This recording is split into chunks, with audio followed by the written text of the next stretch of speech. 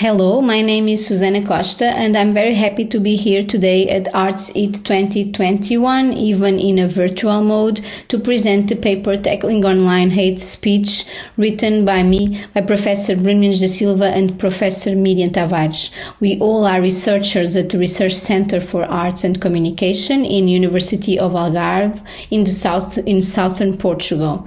So our objective today is to present some results of the project Play Your Role, which main goal was to understand and find ways to prevent and counteract online hate speech in gaming communities and online gaming, namely through the concept of gamification and by developing 4 serious games to implement by teachers and educators to a young public.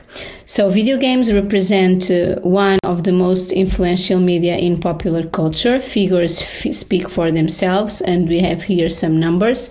In 2021, there are more than 2.5 billion players in Europe. 70 are aged under 18. Increasing numbers of players gather in virtual communities such as Twitch or Discord, where they can assist to live streams, also where they communicate, they form teams, they share game strategies, and where they pass a lot of time. So our study, based in previous finds and in some material methods that we will present after, they find the positive motivations for the game. And which are these positive motivations? We name some: socialization, fantasy, opportunity to exercise control, fun, meaningful opportunities for social interaction, inspiring creativity, meaningful and lasting relationships, discovering a sense of community, relaxation, and also challenge. Also, in other hand, video games prove to be excellent educational tools, able to focus and motivate children and youth to learn. Researchers advocate participatory, interactive and digital learning frameworks suited to the skills and interests of new generations. The game's ambience is the favorite environment for entertainment, socializing, communicating and learning, reflecting the actual importance and influence of this specific media. Yet, and this is the problem, a decade of research studies on online hate speech shows that games and gaming communities are breeding ground for harmful content. Experiences with hate speech can happen through 3 routes: exposure, victimization, and aggression. Online hate speech has a lot of names. It can also be known as cyber hate, online toxic behavior, griefing, or online disinhibition. It is a great concern of the Council of Europe, which defines it as a public incitement or hatred directed to groups or individuals on the basis of certain characteristics, including race, color, religion, descent, and national or ethnic origin.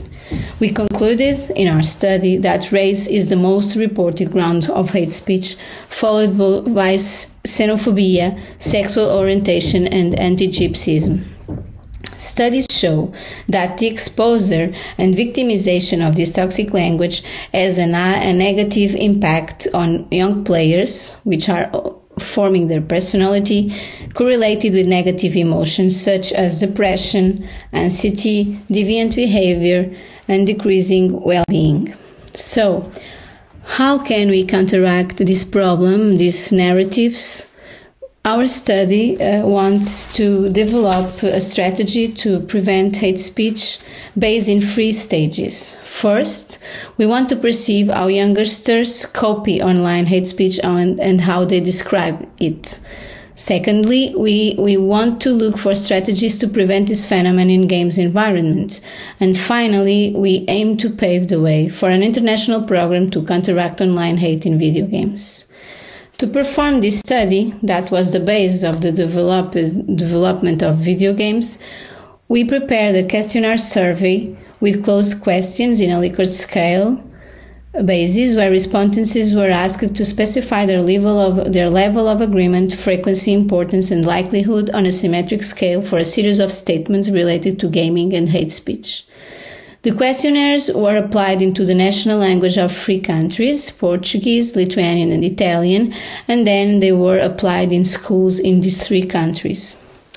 It was a questionnaire anonymous, was composed with 5 groups, and the answers to the survey were analyzed with descriptive statistics and correlations between the variables and the hypotheses. Afterwards, we implemented interviews with focus groups in the 3 countries, with open questions, bringing valuable information to the research about the students' personal experience with this phenomenon. The analysis of the quantitative and qualitative data allowed to point out some conclusions that I will show. But first, we have here some material. The sample of the students was 572 students.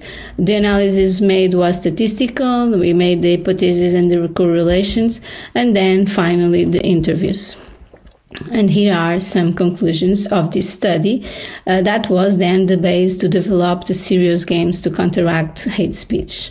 So, there is a definite link between playing time and increased exposure to hate speech. Another interesting fact in our study shows that the link between exposure to hate speech and the greater tendency to practice, as well as the awareness to identify hate communities more clearly and to be contacted by those groups. This correlation between the exposure and the tendency to practice hate speech confirms the symptoms of the sensitization process. It was already described by researchers like Suller, and this means that after repeated exposure to hate speech, students trivialized offenses and prejudice, although they were aware of its effects outside the virtual world.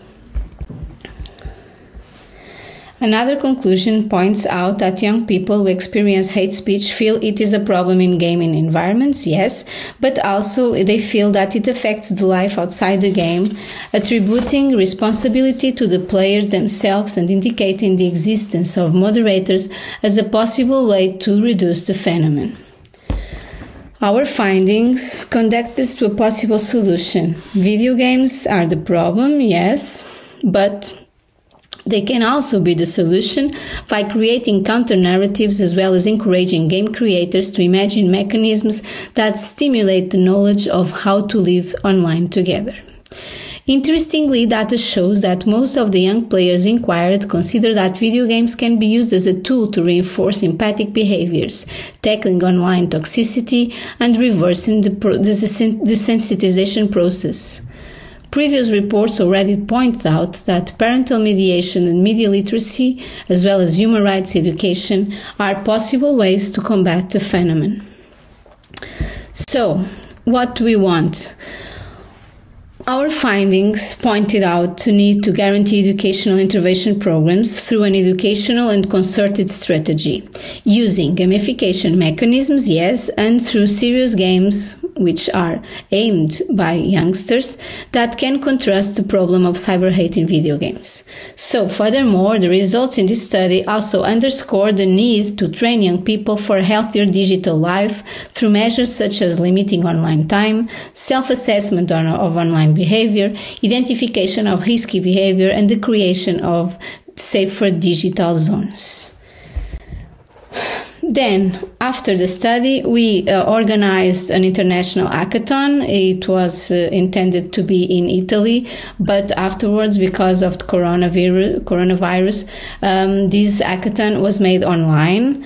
And we gathered four teams, and these 4 teams were mentored by the team of the project, and they used the theoretical and practical results of the study to develop, produce, and make available 4 serious games. These video games are available in open access in the Playrole project website, playrole.au. Divide et Impera, YouTube Simulator, Social Threads, and Deplatforming are the names of the games. They all are accompanied by pedagogical itineraries that help teachers and educators to implement these games in school.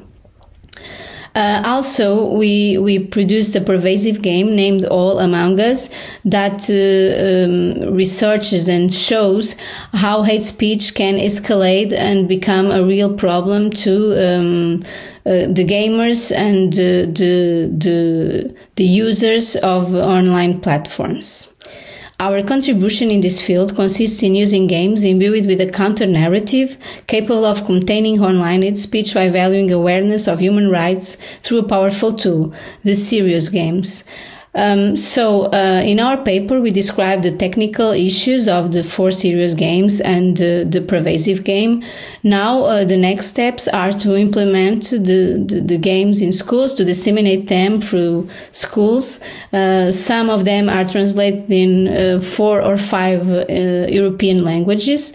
And then we want to recollect the data of the users of the games and to analyze the opinions and the interventions of the youngsters who experience these games. I appreciate your attention, and I'm ending my communication here, but if you have further questions and if you want to know more about this project and about these games, I will be able at the end to answer some questions, or I also can respond by email if you want to contact me. Okay, many thanks, and hope to see you soon.